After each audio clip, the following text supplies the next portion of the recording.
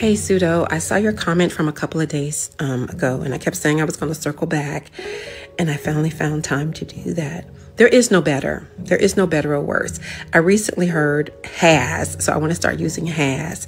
HASS is Humanities, Arts, and Social Sciences. STEM versus HASS, no such thing.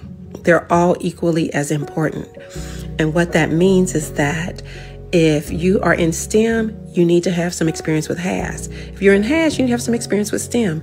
We all are doing work and research to solve the world's problems, to improve the world, etc.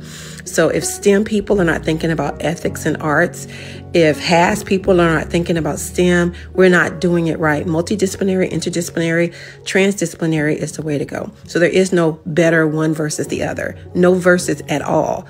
Just we need it all together to make the world a better place. Stay STEMtastic.